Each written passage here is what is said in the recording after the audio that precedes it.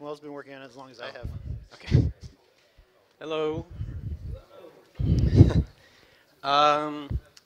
Hi, I'm David Getz. I'm a Cloud Files developer. I've been working on Swift for 4 or 5 years. It's kind of hard to remember. And this here's Michael Barton. Hi, Michael Barton. I'm a principal engineer at Rackspace. I've been working on Swift for almost 6.5 years.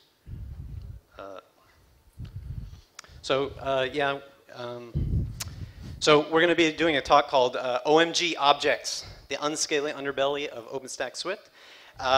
Basically going to be like some of the problems we've had with Swift over the years and go through some of the solutions. Basically, I'm going to go through and complain a whole lot about stuff that happens because I get all mad about that. And then Barton's going to come through and with some solutions, which is what he does. So it's kind of like one of our team meetings here. OK, so starting off, first, we're not trashing Swift. Just want to get that out of the way. OpenStack Swift does scale very well. So Cloud Files is the first Swift cluster. It was developed at Rackspace a long, long time ago. And we think that public big cloud is a primary use case for it, but we're probably not the most common use case for it, at least from what I've seen at the conferences and stuff. And Swift can do many, many, many things. This is just one of them. So at Rackspace, we have 6 clusters on 4 different continents. Our daily peaks are around 20,000 requests a second. We have over 120 petabytes of capacity, over 75 billion objects, 50,000 accounts, which is important. And we all run that with less than 10 ops and admins.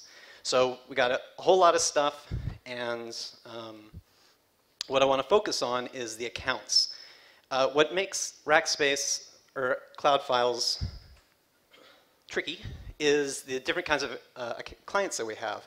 Some people look at us as just kind of like a cold, warm storage type thing where they try to, they just do lots of puts, and those objects just kind of sit there and mind their own business and for a long period of time. And other clients, because we also run a really big CDN out of our cluster, they'll do smaller objects, or they want lots of range requests for videos, and they expect really fast performance. And this makes it difficult because you kind of have to solve for the general case. And just as an example, there's one of our clusters where over the years it never really had problems. It was kind of like our golden boy type cluster. And the reason why is because we had an internal customer that used us as a backend for like email and stuff like that. And it was kind of like that cold, warm storage. So they're a multi-petabyte cluster, and it just kind of spread out the load on all the nodes. And all the other customers just kind of reap the benefits of having like a whole lot of object nodes serving less hot objects with lots of traffic. I'm still worried you picked a picture of Amazon to put on there. I don't think it is Amazon. Not all warehouses are Amazon. Pretty close. Yet, yeah. OK, so here's a very quick introduction to Swift. Basically, there's this proxy server layer, and we're not going to talk about that one at all. And then there's 3 internal services underneath there. There's the account, the container, and the object layer. So basically, a client does a request into the proxy server, and depending on the type of request, it'll just send that down to one of those services. Like if it's a DB listing of your containers, DB listing of the objects, or an object put or delete or whatever, which goes directly to the object server. And we're going to deal with scaling issues with each one of these services, except for the account layer. I just put this because I thought it was kind of funny. We love you, account layer. It never goes down. It works great. I can't think of a single scaling issue we've ever had with our account layer. And there's a reason for that, is because at Cloud Files we limit the number of containers a single customer can have to 500,000, which kinds of, we just limit it and that's why we don't have any problems there. So the object container listings, on the other hand, we do have problems with. These, just as a background, the container layer is what holds all the listings of an object. When you put an object into Swift, then you can hit that object directly. But if you do an object listing, it goes to container databases, and gets served out of there. Every single container in Swift is a separate independent SQLite database that's sitting out on some server someplace. So the proxy server gets the request, it sends it over there, loads up the SQLite database, spits out the result, and that's kind of how it works. The good thing about this is there's no centralized database for all the objects in your cluster, so it's horizontally scalable, and I put ish because within one container, it is not horizontally scalable. And the problem with this is that containers can get very, very, very, very, very, very, very big, especially for a SQLite database. We have containers in the wild out in our clusters that are hundreds of gigabytes in size with over 1 billion objects in them. So you could see that, you could look at this one direction and say, wow, Swift scales to that many objects per container. But the problem is that we don't have any way of stopping these things from growing. The good news is they still perform relatively well. We don't get complaints from these customers. I guess they're used to the eventual consistency model. But in many cases, we have contacted customers saying, hey, can you shard up your containers? And then some of them go back and say, no. It's public cloud, you know, well, this is what we're doing. So, yeah, so this is still a really big problem for us. The ways we tried to address it are with sort of non-technical solutions, working with customers on their architecture. Also with sort of medium technical solutions like rate limiting writes per second. We've tried gluing together ever bigger SSD rates to try and keep ahead of the problem. We figure eventually we will need container sharding. There's another racker named Matt Oliver who's working on that. He's not working with us, but we're hoping that someday he'll save us from yeah. So everybody certain doom. So the feature where this is presented, the biggest problem that I can think of at Rackspace was with the expiring objects feature, which is the feature I love to hate. Because it's a neat feature, some customers really like it. Like we have customers that like send us up video game screencasts, and then they'll save them for a couple months, and then it'll be auto-deleted and stuff like that. Basically, the feature is you put an object into Swift, and you can set a metadata header that says delete this object automatically after so much time. The problem with this is the way it was implemented is very, very, very container layer heavy. It just coincided that the time when we got SSDs at Rackspace is we came up with this feature, and I think we just kind of got giddy with how fast they were compared to the spinning disks that we just thought that the container layer, now that on SSDs, is not going to run out, which it did. So here's just a quick introduction into what happens with a non-expiring object put. Basically, the proxy server sends the put with the object down to the object server. It saves the object, and then it tries to send a request up to the container database. And if that container database is unresponsive, it'll save an async for later on, and we have this background daemon that will go around and send those up at a later point in time. And it's super cool. It's part of our eventually consistent framework, and we can, you know, the customer can just keep on putting objects, and the container server can go down for a short period of time, and they'll never know the difference. But this is what it looks like for expiring objects, and I think I missed a couple arrows, but basically, there's a whole second async that can be created for the expiring objects marker.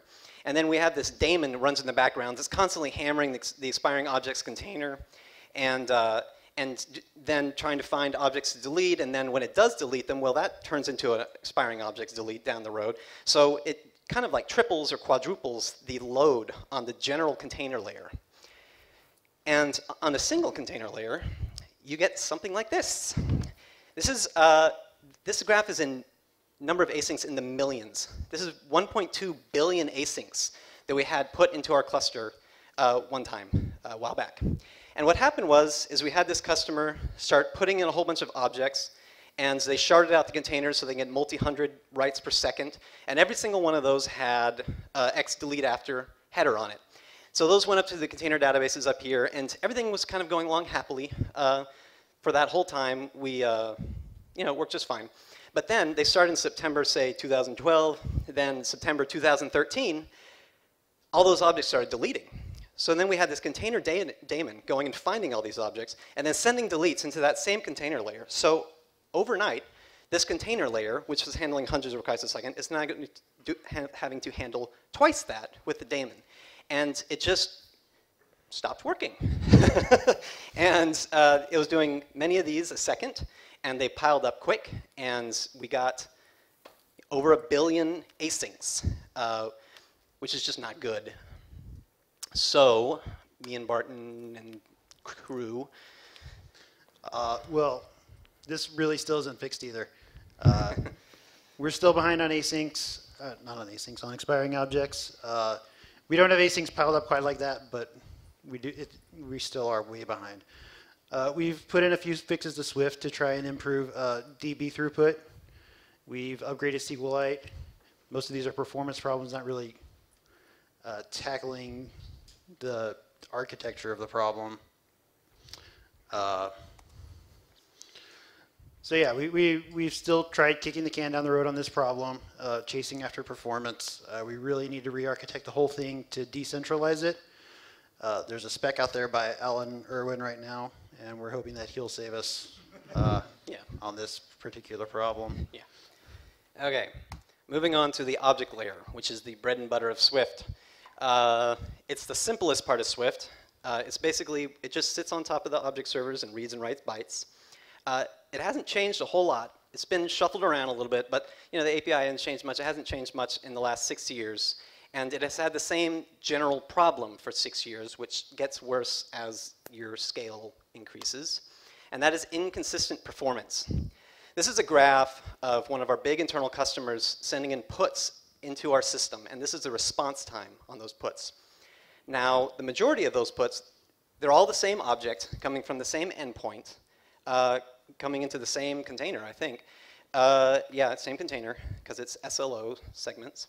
And the line at the bottom, which is 99% of the puts, the request time's hanging around 12 seconds, 10 to 12 seconds. But then about less than 1% of the time, it'll go to some bad node out in the cluster, and they're getting plus 4,000 second response times. Same object, basically. 12 seconds, 4,000 seconds. So, you know, you could say to yourself, well, you know, it's a cloud solution, and it is, and all that. But this customer, they're putting segments of an SLO, and some of those SLOs might have 1,000 segments in them. So from their point of view, they're putting 1,000, but from their point of view, they're just putting one object. Well, if less than 1% of those fails, then for that one object, they're getting, it's not less than 1% failure rate, it's more around 30-something. So this client was seeing around 30-something% failure on their puts because of this inconsistent problem. So yeah, the object server is tied closely to the hardware. It has to be. It's basically the lowest level you get in Swift. And drives do fail, especially when you have tens of thousands of them, which we do. And the file system can freeze up. And this stuff happens on any system. But what we found is that the Python object server becomes unresponsive too easily. And that the only way that we've been able to fix this over the years was to have really great monitoring, which we do, and really great ops, which we do, but they're still just people, and they got to go out there and fix these things. And that's the only kind of buffer that we got right now until dun, dun, dun. Yeah. So I paid somebody $5 to draw that hummingbird. Well, I asked him to make it look like he could be friends with the Gopher, so that's what I got too. So a couple of years ago, my friend Florian asked me to go to GopherCon with him. I decided if I was going to GopherCon, I probably should have written something in Go. So I decided to re-implement the Swift object server because I thought I understood it pretty well, and I thought it could be improved on. And yeah, what I ended up with was something, by the time I got to GopherCon, it was really benchmarkable, and I was really impressed with the performance. So I kind of spent my spare time over the next year or so getting it to where it could be dropped in for the Swift object server. And what we found was that it was like super fast. It's 2 times as fast for most operations. It uses about 75% less CPU. It's also a lot tougher because Go I drew the body for this one. Just keep on the software development. Yeah, so Swift has a huge problem where, disk I/O can block other requests going on. We all know about that problem. It's been a problem since the beginning. Go uses real OS threads for the disk I/O, so you get isolation between requests. Bad drives don't lock up the object server the way they do in Swift at all. We also implemented a really simple kind of error handling where it's basically a semaphore per drive that limits the number of requests that can go to them. And that really cuts down on the number of timeouts we get from the proxy of the object server. This is a graph of one of our production clusters. That's the number of timeouts per hour. And you can see, hopefully you can tell when we switch from Swift to Hummingbird, the number of timeouts drop to basically 0. There's another switch we did. This is just one server. That was where the Swift object server had basically become completely unresponsive, all because of one drive. So when we switched it, you can see the number of timeouts to that server dropped to basically nothing, and the number of requests it was serving went from basically nothing to a bunch. Is that per hour? Yeah, per hour. Per hour. So Hummingbird has helped a lot with the object server, but we still have another problem. Yeah, which is replication. So, replication is what does everything. If you have a node go down, and because a hard drive fails, well, then you switch out that, you get new gear in there, and then the replicator will go find some other copy of the object and put it over here. So it's kind of the magic behind Swift. And it's extremely important, but it has the same problems of the object server. It's written in Python back with rsync to move the data around. This is the rsync version of the replicator, which I'm talking about here. But it can get slow, very slow. This is a log taken from one of our production nodes that had some slow drives on it, and it wasn't doing very well. It probably needed to be switched out. But this is just a log line where this replicator was saying that it would not finish a pass on that object node for 32 days. And that's just not good. So here's a couple examples of how that's not good. This is this is a healthy change. So somebody puts an object, and it's out there on its 3 primaries, and it's perfectly fine. The box represents the primary nodes. So that object is sitting on its 3 primary nodes. And then you do a ring change, because you got some new capacity, you're getting a lot of customers, you add a new ring change. So that new, say that new server is going to be number 4, and this object is going to should be moved to that new server so it can fill up, and the server that it was on can drain, and so you have your balance again. So 3 is sitting out there where it was, but your replicator finishes a pass, it moved 3 back to 4, and then it deletes the one from 3, and everybody's happy again. You have 3 copies of your object, you're filling up your new node. Rejoice. Well, with slow replication, the same thing happens. Step 1, same. Step 2, same. But say that 1 or 2 replicate to number 4, and 3 is still sitting there because it happened to be on that 32-day guy. Well, during this point in time, you have 4 copies of your object sitting out there. So we call this over-replication. And this is a temporary problem. It happens all the time, and it's just a thing. But in some of our clusters, we're adding capacity and adding capacity and adding capacity. And this over-replication step just kind of lingers. And when some of your servers are at capacity, which is why you're adding new capacity, replication slows down. And things just get kind of worse. And basically, these new nodes don't fill up quick enough, and your at-capacity nodes don't drain quick enough. Now, let's make this worse, because it's fun. You have your first object. This is the good side. You have your first object. You do a ring change. You're back to your 1, 2, 4 idea. But then they send a delete to the object. So that delete only gets sent to the primary nodes. Number 3 doesn't know about the delete because it's not supposed to be there. It's a transitionary state. But replication on 3 worked this time. So it's going to do its put back to 1, 2, or 4, and then it finds out that there's a tombstone there that this object should be deleted. So it's like, oh, fine. So he just deletes himself. Rejoice. Well, what happens if the object sitting out there, the delete happens, and a lot of time passes before your replication window completes? Well, what happens is that the tombstone sitting on 1, 2, and 4 eventually gets reclaimed. We clean those things up after a certain amount of time. 3's still sitting out there. He knows nothing about anything. He's sitting out there all by himself. Then finally, sometime later, 3 happens. And he goes out and talks to 1, 2, and 4 and says, hey, do y'all have me? And they're like, I've never heard of you. And they're like, oh, OK, here I am. So he copies out to 1, 2, and 4, a brand new copy of himself, thinking, oh, I only have 1 copy left of me. And now I'm triple replicated. I'm so happy. Well, the thing is that 1, 2, and 4 shouldn't be there anymore. They're gone. The customer's not paying you for them anymore. And it's not in the container listing. But there's the object is. It's unaccounted for. It's taking up space. And this is where everybody screams, like Luke Skywalker, especially me. Yeah, so all this boils down to is that replication needs to go fast. And it needs to be super easy to watch and to find problems and everything else. So after we had so much success with the object server, kind of our long-standing goal the whole time was to switch it over to replication. And here's what Hummingbird could do with replication. So one thing was that we kind of changed the model of replication.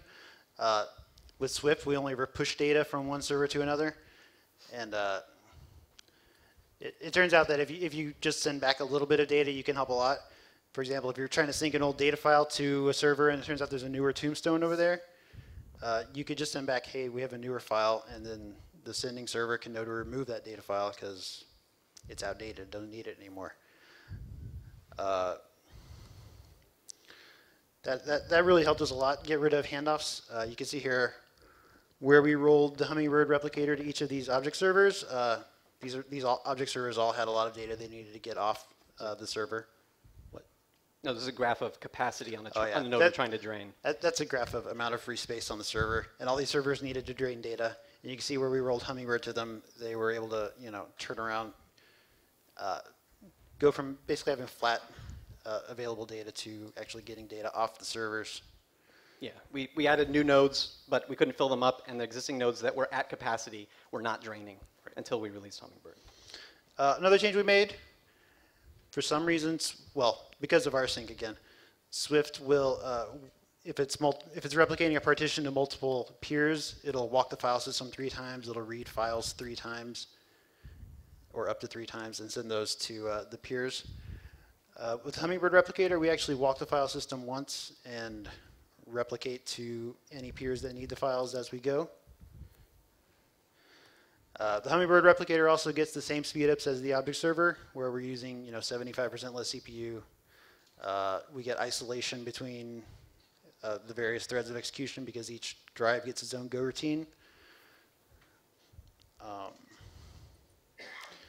Today, 3 of our 6 clusters are running Hummingbird. It's made a big difference in those clusters. Yeah, for example, the customer that I had, the one with the 4,000 seconds, yeah, where in some of our normal clusters they're getting 65% success rate. In the cluster where we deployed Hummingbird, it's above 99% success rate. So with Hummingbird in the future, we're going to continue to work on replication. It's not really done, but it's at a point that we're obviously deploying it and it's working. We'd eventually like to replace Hash's pickle. We've wanted to do that for a long time, and we think this is kind of a platform where we can play around with that a little bit better. We haven't ever done replicated policies just because we don't use them, but it would probably be pretty easy to go and add those back in. We have a prototype for replacing the proxy. We don't think actually replacing the proxy would probably be a Herculean task that we're not prepared to take on. But the speed up we get from the prototype is so much that we're kind of interested in maybe see if we can get a reduced set of the functionality working so that we could support maybe like Glance or our CDN product, those sort of things on sort of a simplified proxy. That would take a lot of traffic off of our Swift proxies that use really a lot of resources. That's pretty much where we want to go with Hummingbird. So we got some time left over for questions. Yes, Or there's a mic. I don't know if I can. Yeah. Okay. So Ashish Nadkarni, IDC, had a question on, so there's been a lot of talk about erasure coding in Swift, and you didn't mention anything about it. Is it something you're neglecting completely in your future direction, or is something you'd consider? We haven't really looked at it too much. Yeah. Basically, what happened is Mike started on this prototype, and he kind of talked about it, and it's kind of like a running joke around the office that, haha, yeah, we're going to move to Golang. And so it kept on going there, and our problems didn't go away. And eventually, after several months, we kind of switched over to fix it, to get it working. And our small team of developers went and tried to implement everything that Rackspace uses, and that's as far as we've gotten. So yeah, we have just thus far done what Cloud Files does. Clay has a whole notebook full, and he's like on page 93. It was like 4 pages. Don't be jerks. Okay, so you guys talked about some stuff. You talked about the hash pickle, some other things you want to do in the replicator, but I think the object server maybe. I mean, I guess you kind of got to this with the EC stuff, but I mean, aside from some of those other compatibility stuff, are you guys, is that layer done, the API? Are you feeling, you know, I mean, you've obviously replaced it in 3 clusters, so how close is that, you think? It fulfills our needs pretty well. Yeah, I mean, you know, it's a drop-in replacement. One thing is that we deployed it in our first cluster over a period of, I think, 4 months. And you can go in and you can just install Hummingbird and you can just run it. You can actually run it out of your existing Swift object server config, I think it still works. Mm-hmm. We actually have a separate one for Hummingbird, but you can do that. And you can just turn on Hummingbird and let it run for a day and watch all your problems just magically go away. And then you can turn it off and go back to the other one. And if you're a masochist. Yeah, just for kicks, you know. And we did that. You know, we installed it and we made sure everything was going, but Hummingbird does implement a new replication model, but it supports the old one. So you can run your Hummingbird object server, and the Python object replicator can talk to it, right?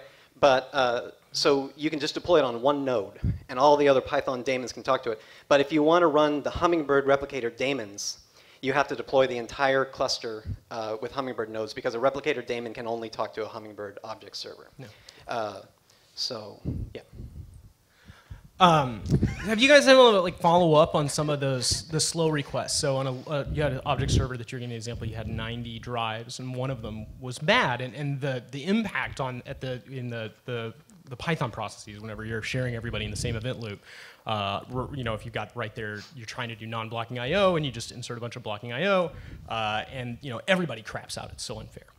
And of course with Go, you've got the threads, much better. But I mean, those drives are still slow. They still got to be slow. Do you still see? You know, you said 99% success rate on that one customer. So what is the impact on the bad requests going into the Go object server? So I'll share 2 examples. The first one was the one we put the drive on, and this was kind of like a perfect use case for Hummingbird as opposed to Swift. One of our ops guy was, there was this node unresponsive, and where it's like, well, let's just try it. So we put it on, we got it running. And you can hit a disk usage URL, which will show you the error limited, which is, I love that thing. But anyway, there was just one node, there was just one drive out of 90 on that server that Hummingbird had to error limit. All the rest of those drives are perfectly running fine, and that's why there's such a huge, you know, good thing happening. Well, in one of our other clusters, it was badly performing, and we tried to put out Hummingbird out on there, and it's exactly what you said.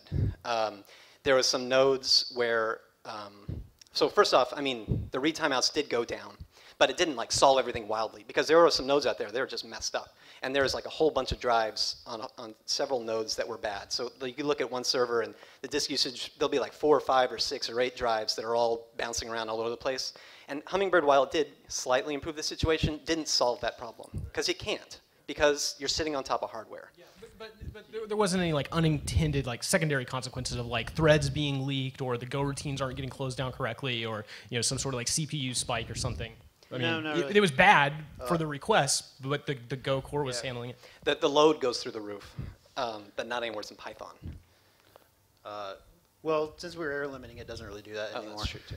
Also, we're kind of conscious of the fact that we could basically shut down a drive without knowing about it.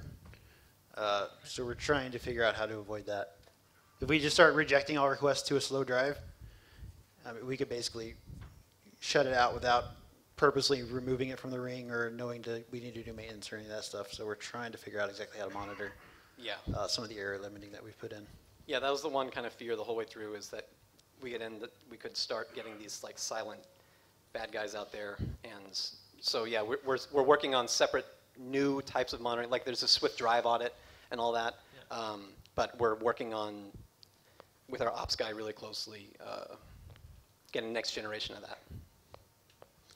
Can I switch to some questions? Yeah, there's somebody in the back. Yeah, just, Thank you. I work a lot with service providers, and I guess what you said worries me a little bit, because it seems that if if I was to advise them to, from an object store, to build it on Swift, that if they don't have the sort of capabilities that Rackspace has obviously built up over a period of time, that if they are going to extend beyond a fairly simplistic on-premise Swift object store, they're going to run into a lot of problems and basically have got an awful lot of learning to reach the sort of expertise that you have. Yeah, I mean, like, we got to over 100 petabytes capacity, 6 clusters, 4 nodes, and all that stuff. We got to that on Python. And I couldn't imagine that there's some software out there that at that scale doesn't have any problems. It's just that this, and the other thing is we have 50,000 customers, and we always hear about from the bad ones, right? But whenever our product guy goes out and talks to our customers, even our big customers, he'll like send emails out to our top 10 customers. They're all happy with us. Like, it does work really well. But I think you are, to do anything non-trivial, you are going to have to be something of an expert. It's not the easiest system in the world to run. Yeah. I think anyone who runs it would agree with that. Yeah, but I mean, I would just say that, yeah, I mean, we have hundreds of nodes, 270 terabytes of capacity per node, tens of thousands of hard drives. I couldn't imagine, I mean, that's a complicated problem. Okay, so basically you're saying you could do it, but it's going to be complicated, and they need to go in with eyes open. And perhaps if we just follow that up, if with all the replication issues, if you start to distribute things as lots of service providers want to, so you have maybe 2 copies on-prem, one 500 kilometers away. Again, it seemed with this, I mean, I know about the eventually consistent, but I kind of get the impression that, if you've got 4, 6, 16 terabyte drives, whatever it's going to be, you're never ever, if one goes bang, let's face it, you're never ever going to get to the stage of them ever be consistent ever again. Well, so that slide I put up with the bad airline, that was the worst one I could find when I was doing this. And that's actually a cluster that was fairly small, and for several reasons, just got a ton of traffic. Our bigger clusters that are more spread out, there's less partitions per drive, there's more object nodes talking to each other, the replication times don't look anything like that. But there's over long distance though, so let's say there's 500 miles. We don't do anything over long distance, and so I have no experience talking to that. Everything's within a cluster. So long distance you'd think is a bad idea. I don't have any experience with it, and I've heard other people talking about Swift clusters that do it, and they're perfectly successful. Thank you. Yeah. I mean, like I say, there's probably a reason why nobody ever talks about the object layer and the object replicator. It's because it works almost all the time. But, we have a very big cluster. Some of our nodes are sitting out there for a long period of time. And basically, I mean, it's kind of like the billion objects per container problem. I mean, how many people have that problem? But we're just happen to be one of them.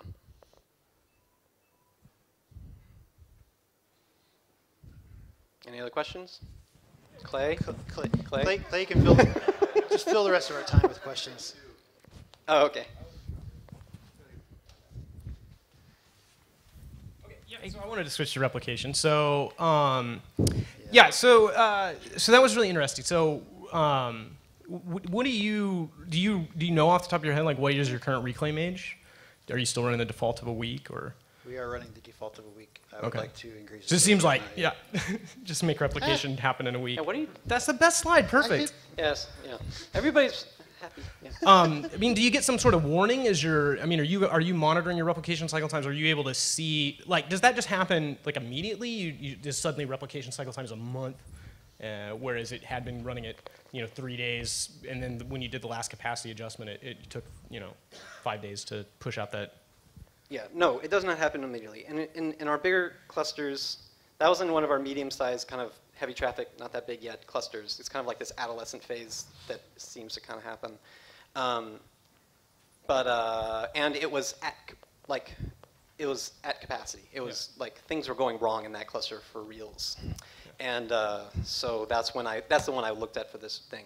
Yeah. And most of our clusters, yeah, you can find that stuff. And you can also check your jobs.log and look at those things, and you can find the drives that are going slow, and then you can use that. Your ops can go say, oh, let's go find that drive. But so like these are all problems. I don't know if they're all problems, but to a large degree, they can be solved with the fixing bad hardware, better monitoring, blah, blah, blah, blah, blah. Mm-hmm. But we're just trying to, and you're always going to have to do that no matter what, but we're just going to, we're just trying to get around that. And like I say, the getting rid of the hashes pickle idea was always, that could actually increase speed on puts a lot and not having to have this file system. And we were kind of wanting to do that if we could prove that Hummingbird, that we can get rid of rsync. And yeah. Cool. Are you guys still working on that? Is Barton making any progress? Yes. We're still, not this week. Yeah, we're still working on it. And then, but the thing is yeah, it would make it not backwards compatible with Swift, which we have not done yet. I think we can do it better. Oh, that's right. He had a patch for it. That's not true. Yeah, never mind. Yeah.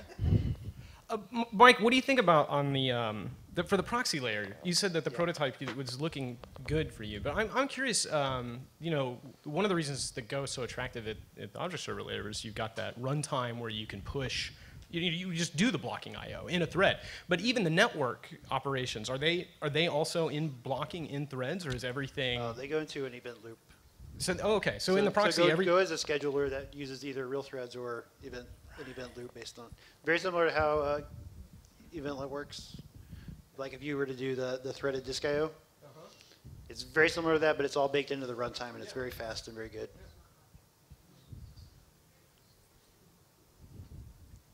Yes. You never see that wood block, or you never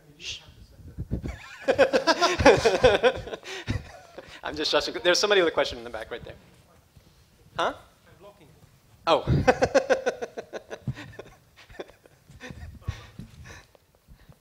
So back to the container sharding thing. I would think that there are two worries that can happen there. One worry is the actual unbalanced ring of the container ring, and the other one is the ability to serve requests or puts to a container that is like really, really huge. What would you define as your primary problem between the two? Would it be the capacity or the ability to work with a large container? They're both problems. Usually we see more problems with the capacity, just actually filling up a drive or filling it up enough that we can't do the work we need to. We don't have the scratch space, that kind of stuff. Yeah, I mean, there is. Seems to be a bigger problem than like actually. We don't seem to see a lot of problems, personally, I don't see a lot of problems with the replication of those big containers or insert speed or any of that kind of stuff. Yeah, the two problems, our customers who use those big containers, they probably never do a container listing. They know it's eventually consistent. They know that it takes a little while. The other problem is if you get a single drive that has two of these behemoth containers on your SSDs, that SSD will be really full while your normal thing is much lower. Thanks.